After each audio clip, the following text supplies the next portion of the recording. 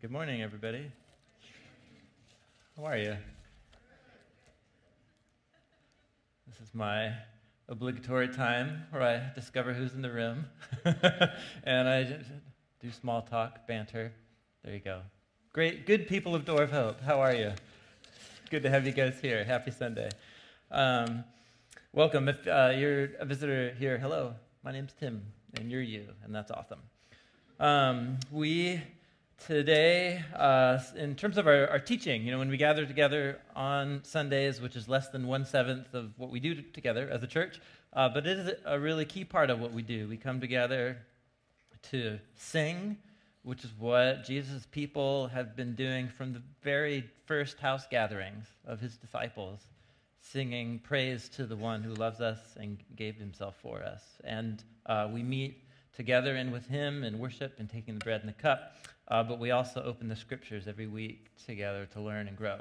And this summer we've been camping out in this series called A New Day, and we're going to conclude it today, and we're going to usher into new exciting things in this series for the fall, which Josh will be, he's back. So the lead, again, if you're newer to Door of Hope, the lead pastor who started Door of Hope with his core team had 8 weeks off this summer that was a sabbatical. So Door of Hope turned 7 this year, and we wanted him to have a time of rest, but also a time to reflect on kind of what's next for Door of Hope in the season ahead.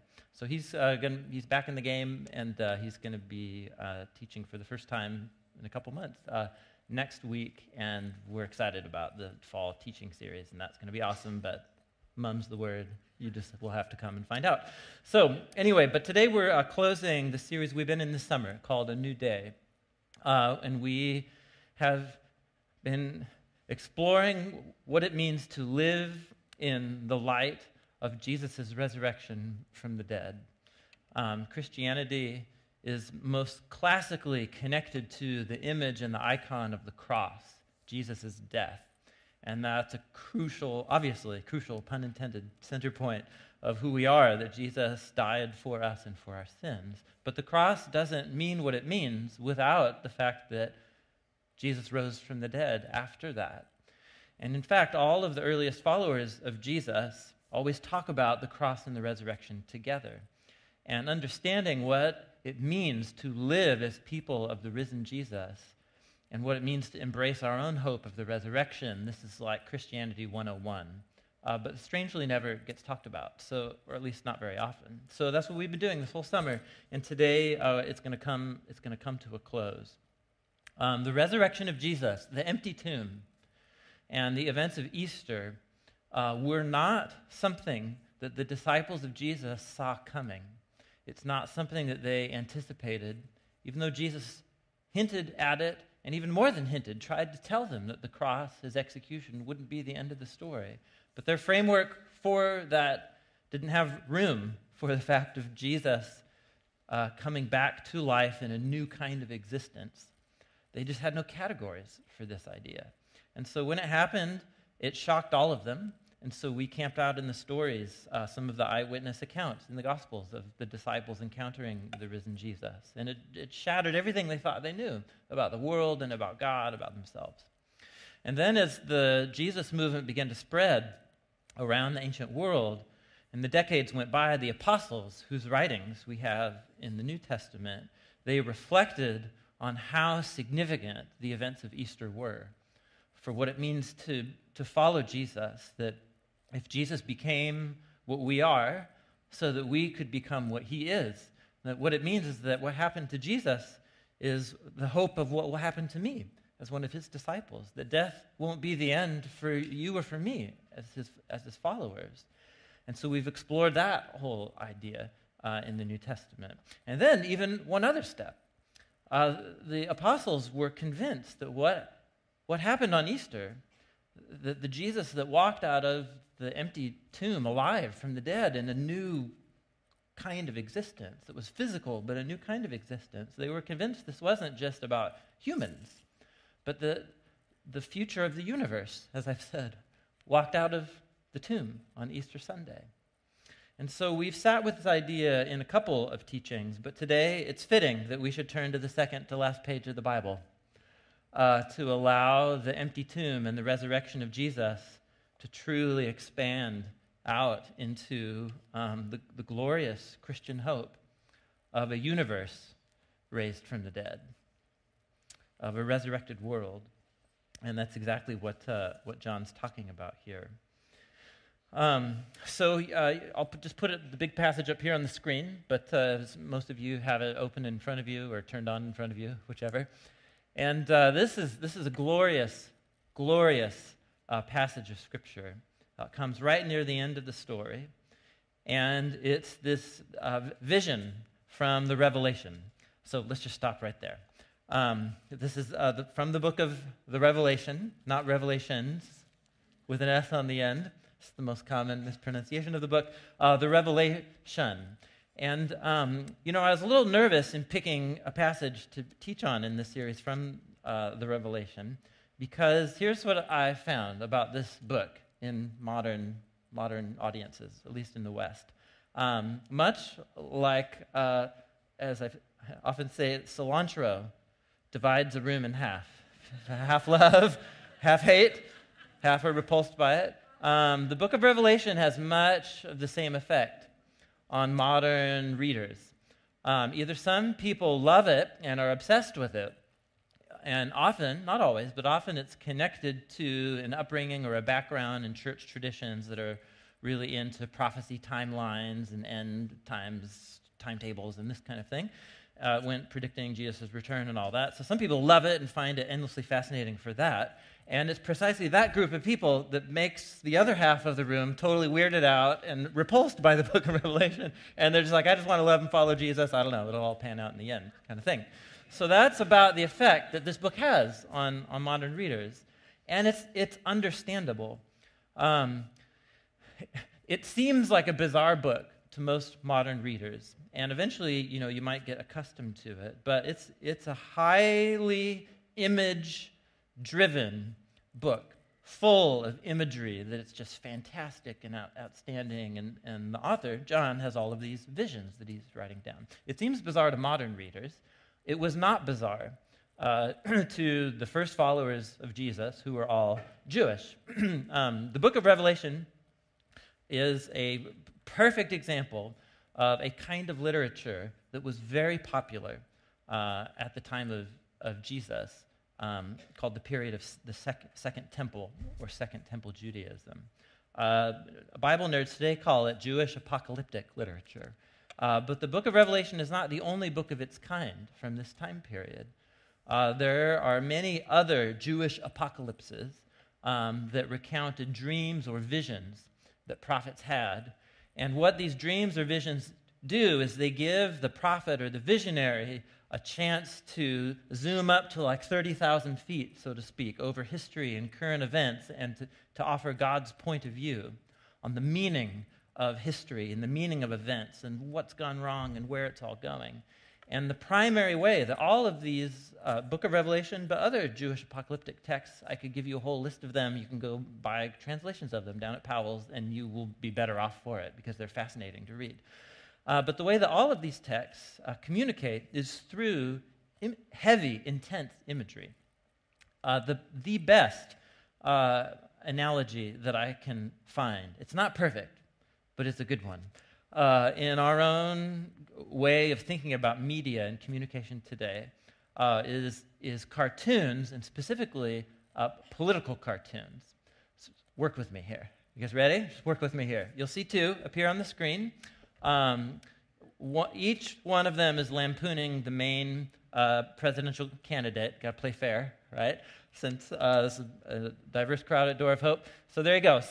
Hillary is getting made fun of, and so is Donald, right there. So let's play fair. Okay, so here's two recent political cartoons. Now, if you're an American citizen, if you if you're not an American citizen, if you've been in American culture for, say, 5 years, do you need me to explain these cartoons to you? Do you get it? You get it, don't you? The one on the upper left is brilliant, isn't it? Come now, all right? Whether or not you agree with it, let's just give, this is a very creative, thoughtful artist. You know what I'm saying? In a million ways. And the one on the lower right, if you're an Indy race car fan, it's also brilliant in its own right. Right? Do you need me to explain this to you? I don't think you do. But just think. If, let's say someone from Jesus' day, a Jewish person who's living in ancient Rome, were to time travel, right, and come sit next to you right now and be looking at these images, would it make perfect sense to them? No, of course not. What do you think they would start asking about? Why is there a man in a dark, costume wearing a cape? And what's that blonde bangs protruding from there? And why is there an elephant hanging from a spaceship weather vane, right, in the cloud city of Bespin? What's happening here? What's that about, right? And why is there, what's that automobile, and why is it crashed before the finish line, and Indy race cars, and why is there a donkey pushing it? Are you with me? These are not self-explanatory. You actually have to have a very sophisticated knowledge of American history, of American political symbolism and imagery. You also have to have a background in American sports, race car sports. You have to be well-versed in a whole imaginary universe, right, known as Star Wars. And do I have to teach you any of these? No, you get it, you get it. So these are images and symbols that refer to real people and real things in history, but also laid on top of them is a layer of symbols and images from other real things or imaginary worlds, and it all swirls together into these really complex drawings that didn't require you to have an explanation. But an ancient reader would. And I would suggest to you that when we come to the book of Revelation, it's exactly the same thing, just the seats are swapped. You and I have become time travelers to ancient Israel-Palestine. And we are being invited into the highly image-driven dreams and visions of John that he, like your dreams are weird and fantastic, by the way, but also that John clearly had these experiences, and then he prayerfully meditated over them and represented them in this form of literature that was common in John's day. And just like these assume that you have a knowledge in IndyCar racing and Star Wars, John's apocalypse assumes that you are immersed in the world of the Hebrew Scriptures and in the world of first century Roman Israeli politics. That's what John assumes that you know, and that's why we find it all so bizarre.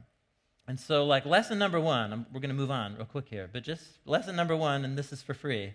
The book of Revelation seems weird to you primarily because we don't live in his time and place from 2,000 years ago. That's why it repulses half the room and fascinates the other half of the room. And so what we always have to do is first humble ourselves, and then second, ask, what is the thing that he's alluding to, and what thing is he picking up from the Old Testament scriptures or from his culture and adapting and doing something brilliant with to communicate. And the way that John has pulled from the Old Testament and then mixed it together with his vision of the empty tomb and the resurrection and what that means for following him and the future of the universe, brilliant. Think of brilliance. Dude, the book of Revelation is what I'm telling you. It's a work of literary ninja-ry. It's really amazing and brilliant. Let me just show you one example, and it's from the paragraph. Let's go back to the paragraph here. Let's go back. First line, and this will get us right into the resurrection and how the book of Revelation works. So when you heard or read the first lines of this great paragraph right here from Revelation 21, I saw a new heaven and a new earth. The first heaven and the first earth passed away. There was no longer any sea. Now, even if you're not an expert in the Old Testament scriptures, my hunch is that some page of the Old Testament came into your mind. And which page would you be? There was a spoiler alert. We kind of went with the screen already. What page? What page of the Old Testament? Page 1. Page 1. He's deliberately echoing the opening words of the whole Bible from Genesis chapter 1. Now just pay attention. A new heavens and a new earth. First heaven and the first earth passed away. And what's no more? The sea. Now Christian surfers around the world are very depressed when they read this line, right? They're like, really? I was actually hoping I could do quite a lot of that in the new creation. You'll see, I actually do think there's still hope once you get the meaning of John's image. Okay, so let's go back to where he's quoting from, and you'll see what he's doing here. So he's quoting from the opening lines of the Bible. In the beginning, God made the heavens and the earth.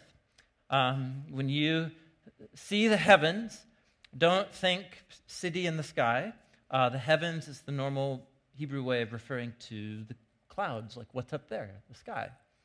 And when you see the earth, don't think globe, right? Hebrews had no concept of the globe because it wasn't until like 70 years ago that you and I had a picture of the globe to look at, for goodness sakes. There's no way that's what was in their head. What's in their head is, what if heavens refers to what's up there, what does earth refer to? It's just what's down here. It's just like, it's a normal language based on normal observations that you and I would make, just standing right here. The heavens and the earth. Now, let's talk about what's down here. What is the current state, the uncreated state of things in the beginning that God is working with? How are things down here on the land? Happy face, sad face? Well, it's wild and waste, and darkness is over the surface of the deep. And the deep there refers to the deep, deep waters of the deep seas. So right here, we're introduced into a very, very ancient Israelite view of the world. Genesis 1 tells a story of how God takes a chaotic, watery wasteland and transforms it into a garden that's ordered, and he'll appoint the humans to both cultivate it and expand it. So Genesis 1 is telling a story about God transforming darkness and wasteland into beauty and into order. And precisely what God does in Genesis 1 is take the sea, the chaotic sea, and transform it into land and garden and so on. And you might ask, like, well, okay, so why is the sea this image of chaos?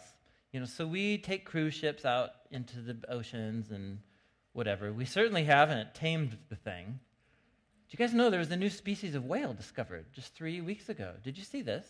It was a dead, they call it a beak-nosed whale, it washed up dead way up on in the Arctic.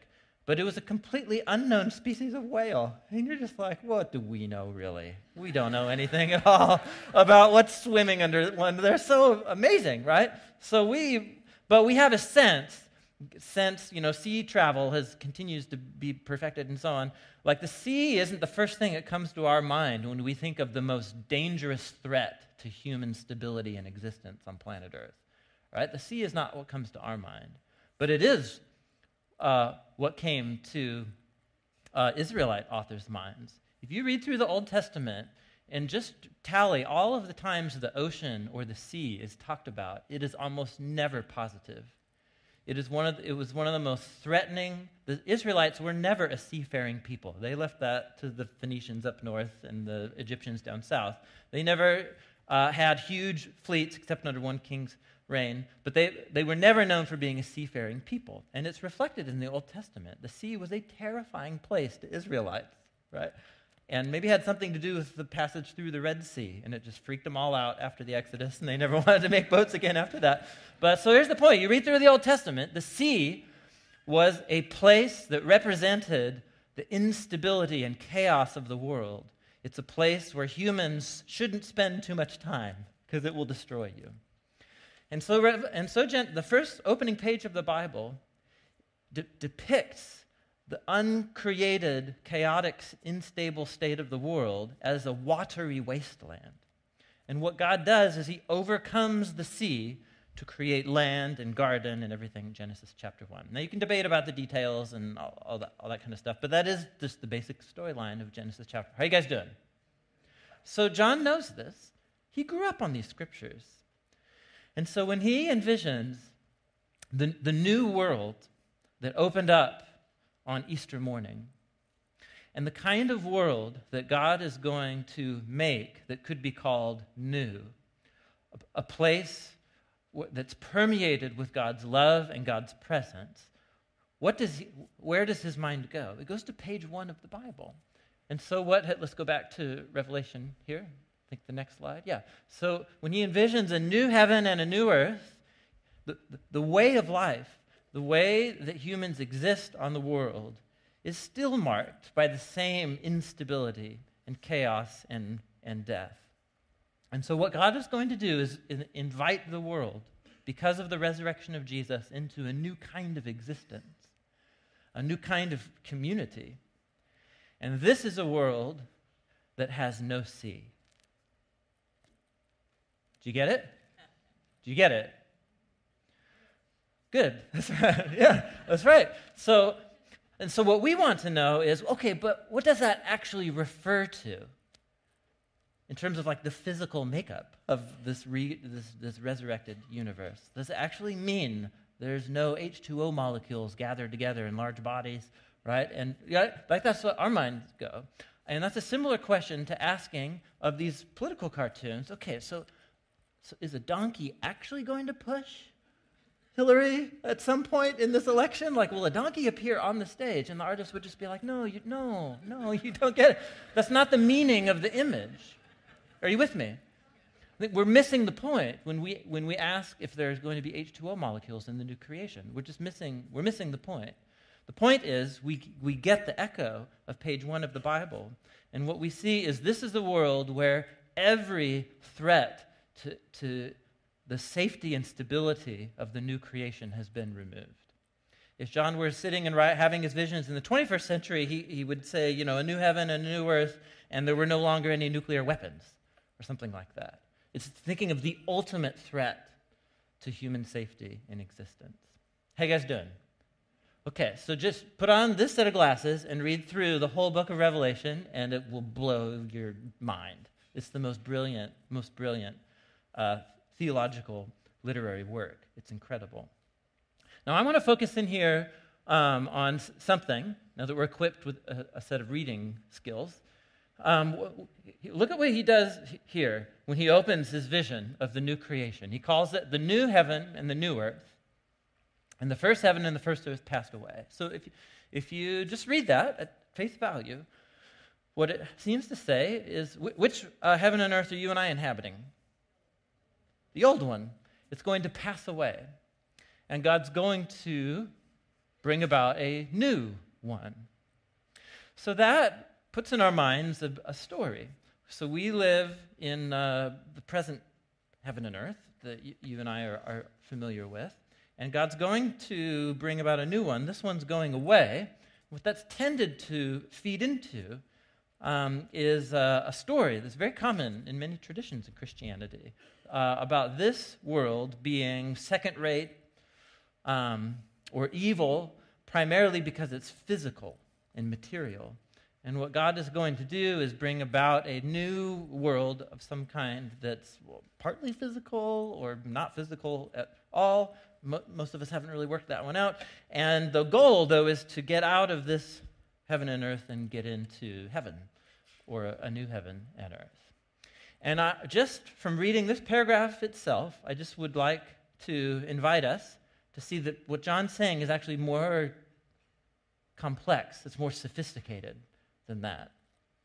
If you don't think, as a follower of Jesus, that your ultimate eternal destiny is in a non-physical world of clouds and bliss and so on, even if that's what you don't believe, your neighbors who aren't followers of Jesus definitely think that's what you believe.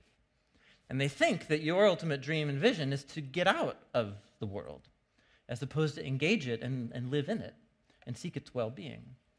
And so this matters, because what a person hopes for shapes what they live for. And so if the story is to scrap this heaven and earth and let's just wait for the new one, if that's my primary way of thinking about it, it will affect how I live and engage this heaven and earth. And John's inviting us to see something that's more interesting than that, I think. Because look at the last line when he uses the word new again. If we just had that first sentence, we would definitely have this one completely gone and it'll be brand spanking new one. But look at what he says here at the end. The one who is seated on the throne says, I am making all things new. I am making all things new.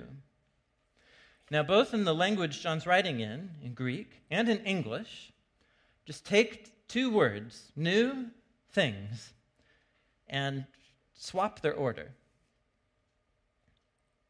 And what you get is a sentence that says, I am making all new things. But is that what it says? It doesn't say I'm going to make all new things. I'm making all things. Now, is there a difference in your mind between those two? There is. There is in English and there is in Greek.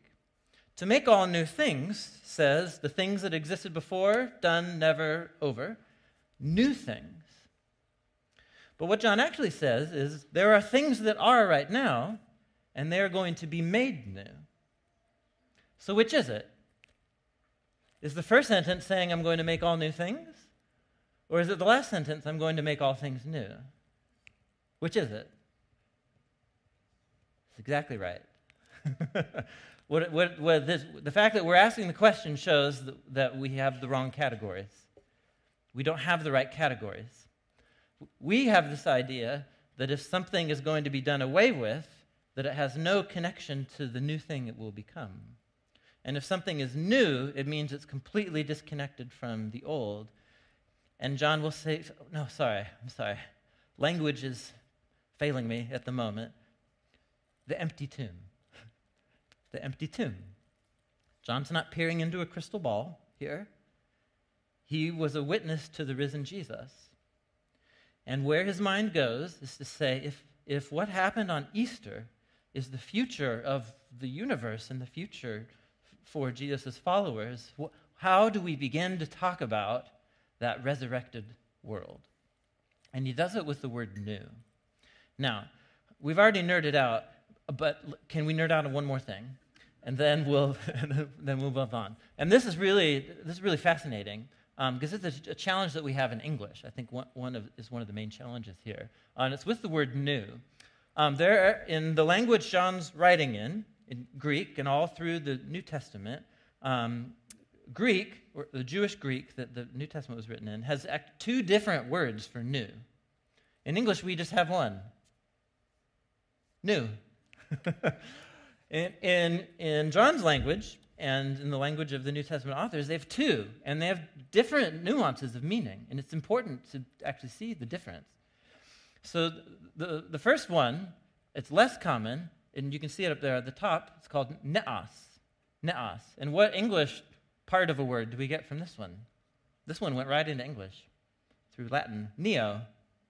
It's not just a character in the Matrix, although that's true. Right? But we put neo on like the front of words. Make up your own example. But neo. So neos in New Testament Greek is primarily referring to the time of something, how long something's been in existence. It's newness of time. Neos is one of the main words. You actually don't see it very often translated as new, because the most often way it's used is of young people. It gets translated as a young person, or a new person, meaning a young person, one who has not lived very, very long. So it's new in time. But then there's another word. It's more common in Jesus' teachings, in Paul, and I'll let you guess which word that John is using in Revelation, that doesn't have to do with how long something's existed. It has to do with its quality or its nature. This is a parable that Jesus told where he uses both words and he plays them off each other. It's brilliant. Where he talks about no one pouring neos wine into old wineskins. Otherwise, the wine will burst the skins, and both the wine and the wineskins will be ruined. Okay, so let's pause real quick here. They didn't have Ziploc bags, and they didn't have plastic containers. For most humans, for most of human history, when they want to make something that's waterproof and airtight, what material do they have to use? Animal materials, either intestines, tie them up like sausage, that kind of thing, or leather. And so when he says skins here, he's referring to leather pouches that would be sewn together so tight that it would be watertight and airtight. And so this is how they would ferment wine. So they would get neos wine, right? So new grapes. But to become wine, not just grape juice, they need to ferment it. So they would create and sew together these leather pouches and pour the wine in and seal it up. And when they seal it, what does wine do over the year that it's fermenting? What's it emitting through the process, right? So gas. So what's going to happen to that bag, that leather pouch? It's going to expand. And so they're made out of leather. So there's a limited number of times that you can do this with a leather pouch, because by the 6th or 8th round, the leather's going to, at first it was robust and stretchy and thick, and after another times it's going to be stretched and thin, and then it starts to dry. This is why if you have a leather jacket from 100 years ago or whatever, it's all brittle and it flakes and stuff like that. So it gets dry. So do you get Jesus' point here? If you want to ferment neos wine, you can't use old, dry, thin, brittle, stretched out wineskins. What you need is a kainos wineskin. So this isn't about how long the wineskin has existed. It's about the quality of the leather. It needs to be a leather that's still thick and stretchy and that has a waterproof seam. It's about the quality.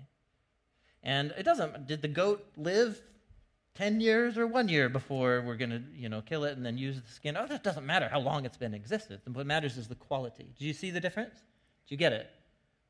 Jesus is clever. Let's just say Jesus is clever, playing the two new words off of each other here. This is very brilliant. Okay, so let's go back. Let's go back to Revelation.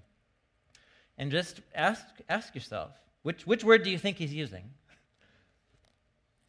He's using kainos, a new quality. Look, I'm bringing about a new kind of creation, a new quality of existence. And the old kind of existence is going to pass away. And when God brings and invites the world into its new quality of existence, he will be making all things new. He's making new things, but more importantly, he's making all things new. Do you get it? So what's this talking about? This isn't just talking about material and physical existence. When John talks about the old heaven and earth, and again, you have to read chapters 1 to 20, right? So his vision of the world as you and I know it, it's a world that is good, that we, who as humans, as God's images, who have been given responsibility over it, we've ruined what God has made good. We've ruined it through our own moral corruption and our selfishness, and that happens on an individual level, it happens on a corporate level. You and I inhabit a heaven and earth and a way of existing where life is a zero-sum game. It's true in nature. If the wolf wants to live, the rabbit must die. That's just how food chains work. It's woven into the very pattern of the heavens and earth you and I inhabit. And it's true in human existence too. For this people group to have resources, this people group usually loses out on its resources. For this group to have freedom and existence and to live, some other group eventually has to die as they fight over those resources. And for me to win, you have to lose. This is the heavens and earth that you and I inhabit. Do I need to provide examples? Just think of your day yesterday. Think of your workplace and how people compete and one-up each other. And And think of what's happening in politics. Think of those political cartoons, right? Think of what's happening in Syria or in Iraq. Name any human community on the planet. Life is a zero-sum game. For me to win and to survive and to have abundance, usually someone else loses and goes without and dies. And that's heaven and earth that you and I know. And then into this heaven and earth comes Jesus of Nazareth. And he has this announcement that God's reign and rule and kingdom has invaded and broken into this. The kingdom of heaven has come to invade the kingdom of earth. And as Jesus summons people to a new kind of life, a new way of living, how did he do it? And he boiled it down for us very clearly in key moments. He said the meaning of existence is love. It's to live as God's images and humans under the reign of God and to love God, which is about devotion and allegiance and gratefulness, and not giving my allegiance and not assigning the meaning of my life to something that's created and not the creator. To love God. And it's also about loving neighbor. They're totally connected. That I seek the well-being of others, even if it costs me, and regardless of their response to me. And then Jesus, he both taught about it in this thing we call the Sermon on the Mount and all of his teachings. And then he didn't just teach about it, he lived it. He was the leader who was the servant, and he was the glorious, exalted one who gave himself to serve other people. And Jesus' vision of the universe and of what God's inviting the world into is that it's in a universe governed by God's love, life is not a zero-sum game. If I spend myself in love for your benefit, it looks like I lose, but actually I win because you win. And you got to win in a way that didn't involve you having to crush me. And then you come down and you say, oh, wow, you helped me, have benefit. Can I please return the favor? Because you didn't beat me up to take it from me. Are you with me? In Jesus' vision of the kingdom of God, life is not a zero-sum game. And that, there you go, that's Jesus. And it's not just his teachings, it's not just the way that he lived, it's what the meaning of his death is. The meaning of the cross is of God becoming human to take into himself the horror and the consequences of the sin and the evil and the treachery and the hypocrisy and the selfishness of the current heaven and earth that you and I have all produced here. And he allows it to destroy him. He allows us to win and allows himself to lose, precisely for his upside-down kingdom to... And so the resurrection of Jesus from the dead is the triumph of God's justice and wrath and judgment on our current heaven and earth and the way of life that we exist in. But it's also the moment of his greatest love and life because he invites us into a new kind of existence. What John saw happen at Easter isn't just about material existence, like getting reconfigured in the future. It's about the meaning of life. It's about a new way of existing that the resurrection opened up. How you guys doing? Crickets. So let me flow this into one idea, and we'll kind of land this and prepare ourselves to take the bread and the cup. Just like John talks about the first heaven and the first earth passing away, and a new quality of existence, a new kind of universe and life that God has in store. And he's in the process of making all things new. In Revelation, this is all at the future, at the end, this is where history's going. But notice, in this whole series, this is the same exact language that the other apostles used to describe what's happening inside of you and me as followers of Jesus right now. Right now. Because of what Jesus did in his life and death and resurrection, because of his commitment to us in the presence of his Spirit, he's committed to making his people new. Let me just show you two brief places. This is worth a whole series in and of itself, but just two statements close together in Paul's writings. Paul the Apostle says, "Therefore we, followers of Jesus, we don't lose heart. Even though outwardly we are wasting away, yet inwardly we are being renewed day by day." We are being made new. Can you guess what word he's using? Neos or kainos? It's kainos. So a follower of Jesus is somebody with a foot in two worlds, in the old heaven and earth and in the new heaven and earth. And we like you straddle them. And so my outward, right, my physical existence, but also like when I'm insane and forget my true identity as a follower of Jesus, the way my brain and body and mind works and the stupid decisions that I make, like that's all wasting away.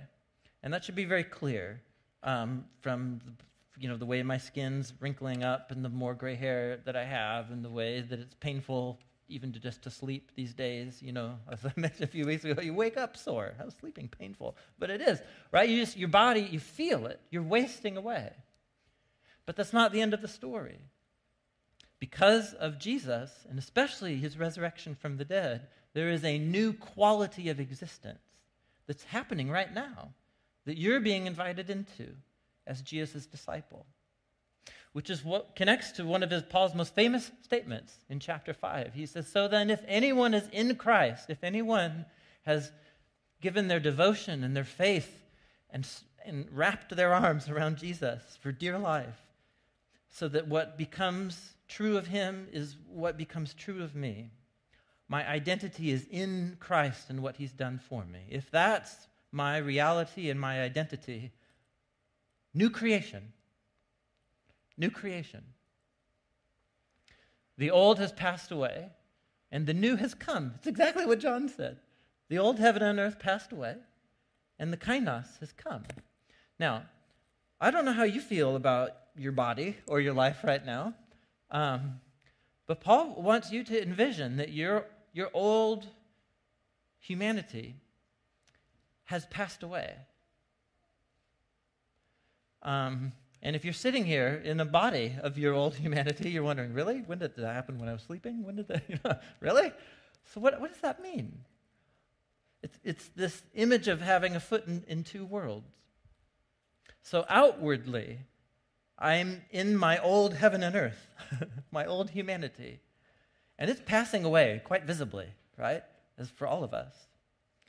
But there's something happening inside of us that Jesus, if you allow Jesus to mess with you, in his teachings, in his presence, in his life, in his death and resurrection, to really mess with you, what you'll find in yourself, being birthed in yourself, is a new way of existing. It's the way of the kingdom. It's the way of Jesus' upside-down kingdom. And there are moments, I wish they were way more often, and you probably do too, where I actually, by God's grace, actually obey Jesus and follow him and love my neighbor as myself. And how many of you know what I'm talking about? And when you do that, you realize this is real. Like, this is what I'm here for. And this is what a real human existence is all about. I don't have to win and you don't have to lose for us we can reconcile and forgive each other of what we've done to each other. And we can actually find a new way forward in this broken relationship. Or I can find a new way of existing in the world so that other people don't have to lose so that I win. And when you actually obey Jesus and do that, that's what Paul's saying. You're in touch with the new. The new has come. You're actually experiencing new creation, the new heaven and earth right here in the midst of the old one.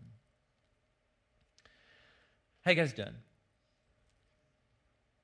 So I know this is all very intense imagery, and I can be very theoretical and ethereal, and this is the last thing that John, the visionary, wants us to feel. John's inviting us to see that you and I live in, simultaneously, the old heaven and earth and in the new heaven and earth. And that every day I'm invited to choose which heaven and earth I'm going to inhabit and make decisions by, and allow to be the filter for how I treat you and how we relate to each other and we live here in the city. And it's a decision that requires an immense amount of faith. To allow myself to undergo loss and inconvenience so that I can serve and love other people for their own benefit. Like this, it's not natural. It can become second nature by God's grace, but that takes a long time. It takes practice. It takes a whole community of faith, people committed to each other to living this new quality of existence. And so I don't know what that is for you. As we come to sing and to take the bread and the cup, here's the question that I would encourage you to ask. What relationship in your life, what person, like get a person. Is there a person in your life where how you relate to them, it's the old way, right? It's the broken way. And what would it look like for that strained relationship to truly be made new, the way John talks about it? What would it be for the way you approach a difficult situation in your workplace or in your family? What's the new way of doing things, not the old way? It might be your own mindset as your own body ages, or as life goes on and difficult things happen and we're disappointed and we lose opportunities and we make stupid decisions and we get in this mindset of melancholy and depression. What does it mean to truly live in the hope of all things being made new, even though in the present I'm losing out? I don't know what that is for you, but Jesus knows, and he wants to meet you exactly in that place and help you see how he's making all things new within us and around us. Amen? Let me close in a word of prayer.